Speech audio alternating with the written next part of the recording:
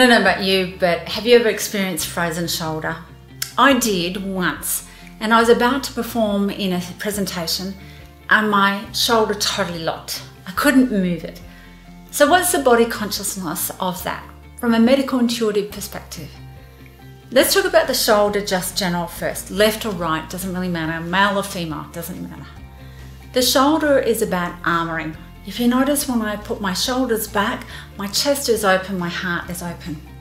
Some people that will stoop will armor their life. They feel like they need to protect their heart. It's about feeling burdened with responsibilities, so then you'll see people with really droopy shoulders. That's where they just feel like nothing's gonna work, and you can see their body just concave in. The idea of the shoulder is, with those burdens of responsibility, is a desire for freedom.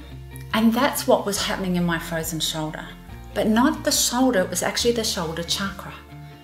And I'd gone to the chemist to see if there was something that I can help it with, because I was in excruciating pain. Not being able to do up my bra, tie up my hair. I felt trapped. Desire for freedom.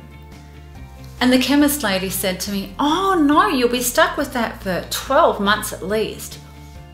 Oh my God, desire for freedom. So I sat down with the body consciousness and said, what was my desire for freedom? Was it the burdens of responsibility?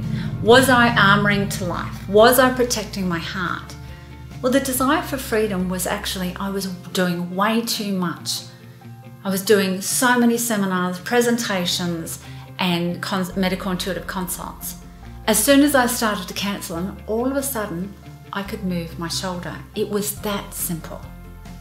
So our shoulders, just remember, they will talk to you. Watch your body shape, watch how you're standing, puff up.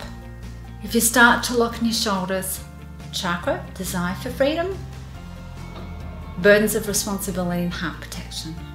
I hope I see you on the medical intuitive courses where you can learn more and help heal yourself.